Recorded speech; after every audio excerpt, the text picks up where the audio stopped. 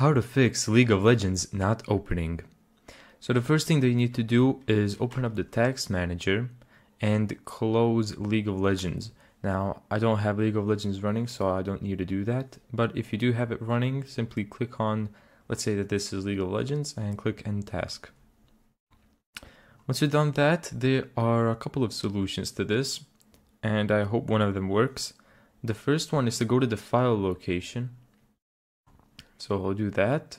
Go back to Riot Games, click on the League of Legends folder, click Game, right click on the League of Legends application, go to Properties, Compatibility, and make sure these two options are checked, as well as the high DPI scaling override.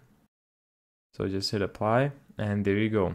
Now if the game still doesn't work, you can go back and find this folder right here.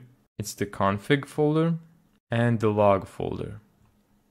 So what you need to do is delete these two folders like that, and then open up League of Legends as administrator. And there you go. Now relaunching the game remade those two folders that we deleted. Now if nothing works, you can try reinstalling the game on a different drive or restarting your PC. And there you go, that's how to fix League of Legends not opening.